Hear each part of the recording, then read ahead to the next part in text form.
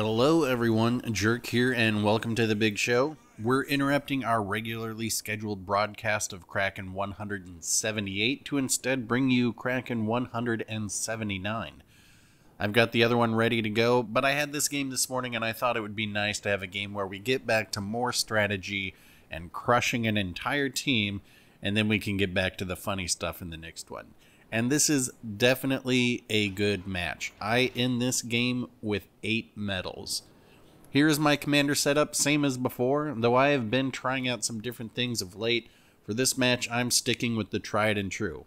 And to get things started, we're back on Greece and I'm on A spawn. I traditionally like to get my nose between A and B, but after checking the ships that I spawn next to, I opt to go ahead and push towards A.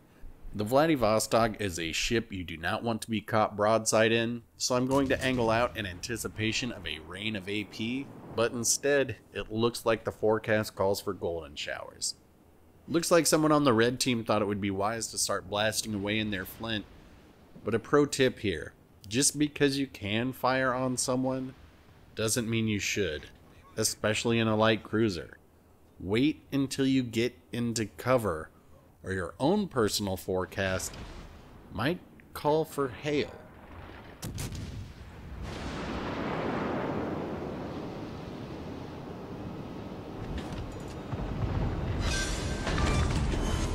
Крейсер врага потоплен. Первая кровь. Scratch another one.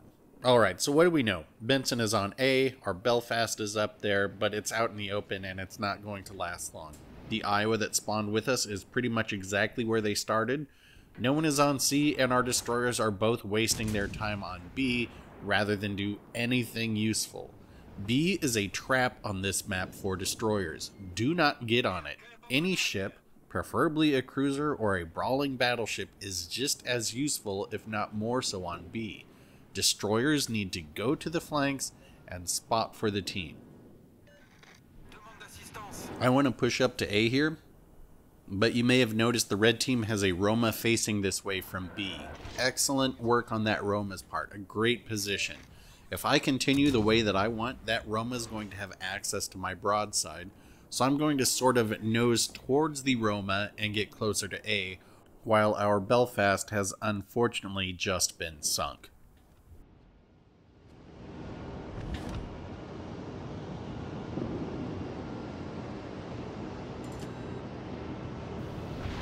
I bounce one salvo from the Roma right there, but I'm not quite close enough to be able to get the turn in that I want to be able to get my nose pointing into A. So I'm going to have to continue to push this way until one more salvo from that Roma, and then I can adjust my angle.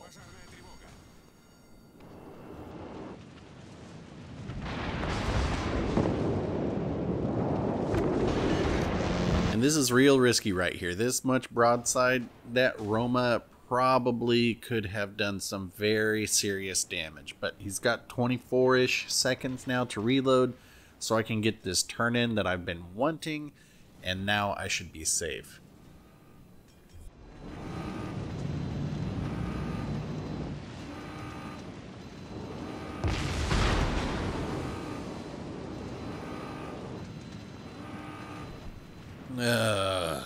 Of course there's a goddamn Wichita just spamming HE from the back 40 because that's all they know how to do. And my team? Well, one ship has pushed C by themselves. Our destroyers are still wasting their time on B, unable to do literally anything. Okay, figuratively. And the rest of my team has decided to come down here. Why? Why? I was really hoping to be able to spot somebody through the Grease Bridge here, but no such luck this time.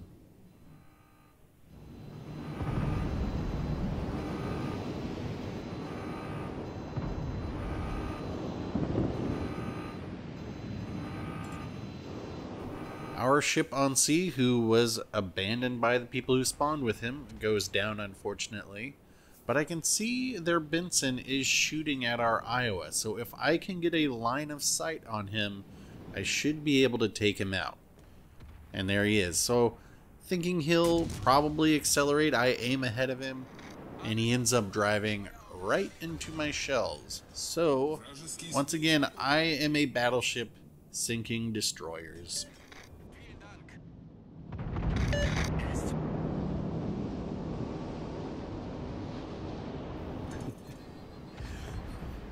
Great work, guys. Thanks for the support, and thanks for everybody coming down here to help me cap A. That is really not what I needed. But now that it is done, I can make my way over to B. And of course, there are two ships to deal with along the way, a King George and a Wichita. And of course, my whole team is behind me, and I'm leading the charge, so I'm going to be the one who's focused. That doesn't bother me. What bothers me is that our team all came down here rather than set up crossfires for these ships.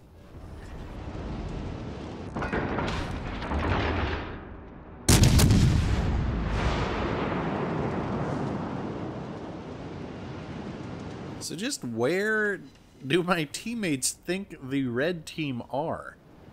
Why are they continuing to push west through those islands? It is a truly bizarre mentality. They're probably trying to get behind cover, but why would you go away from the action? The action is clearly all going to be to the east, so there is no reason to head west. All you're going to do is get more and more out of position. And in spite of myself having the most fire-resistant Vlad you possibly can, you can see I am constantly being lit on fire. So I'm going to turn into this. Hello, there is an Akatsuki.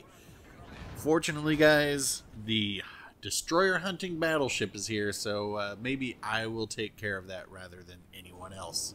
So my plan of action here is pretty simple and straightforward.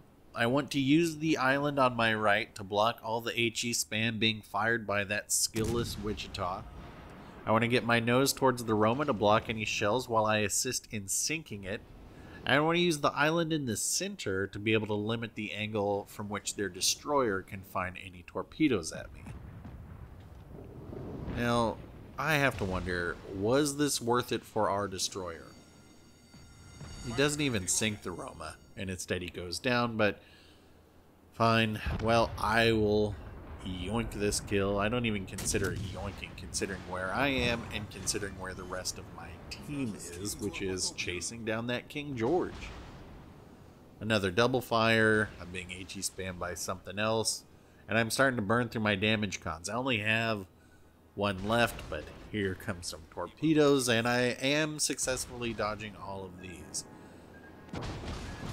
And I get on fire once again. Oh, there is a very weak Belfast, but this should not be an issue for the reliable Vladivostok Krakens.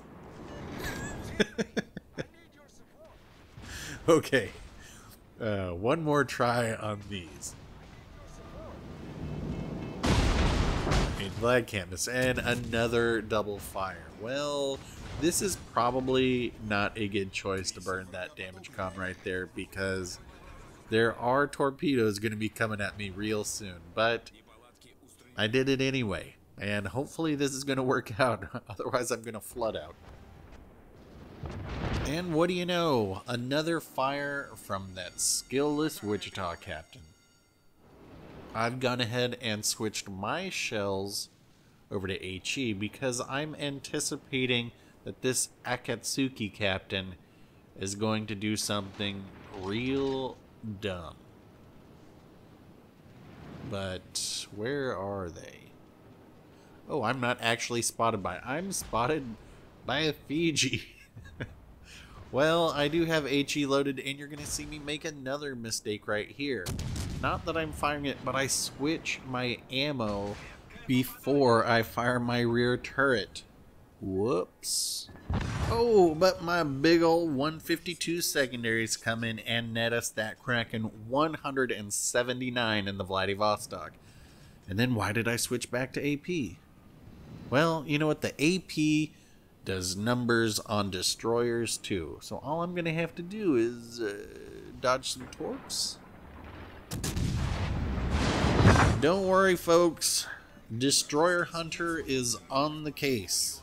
Now, where are those torpedoes? This looks like we're going to be fine. Oh, and what do you know? Another fire from the skillless Wichita. And now I'll bastardize a quote by the great Tony Wilson, co-founder of Factory Records, home of great bands like Joy Division, The Happy Mondays, and others. The Wichita is like jazz. It is the last refuge for the talentless. And I don't know this player. Maybe they rarely play this ship, so this isn't a direct commentary on them, but just in general on the sheer number of players who prefer to play brain-dead simple ships like the Wichita, the and the Jean Bart. You will never be as good at this game as you could be if those are the ships you play majoritively. The skill floor is bottom of the barrel with them, and yes, if you're having fun, then who cares? I do.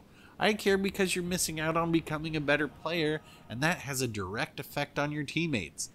And I'm not saying that this doesn't apply to people who play other ships. I'm simply stating the majority of those I'm talking to stick to those 3 ships. With that out of the way, you can see me doing some good old-fashioned trolling here. My will to rebuild is active, and the Wichita simply doesn't have the firepower to be able to sink me fast enough. I was hoping they'd continue to come at me, bro. But they instead opt for what? Going behind an island and delaying the inevitable. The game is over. There's no way they can win, but the only question now is who's going to get the last shot. I'm in reverse here, trying to stay within my will to rebuild range with this Cleveland. But this Cleveland has plans of his own. They will do in death what they were unable to accomplish in life, and that is sink a ship by ramming. So no jackpot for me. Which is a shame, as I haven't had one of those since, when was it? Oh right, yesterday. And if you haven't subscribed to this channel, you can do that now to make sure that you don't miss the video on it. So let's check the results. 8 medals and just over 3,000 XP, which is very good. And look at this results screen. That tells you everything you need to know, guys. Questions, comments, requests, feel free to leave them below. If you like putting the team on your back, hit like. If you prefer to ride on someone else's coattails, hit dislike. I'll get back out there for another one, and we will talk soon.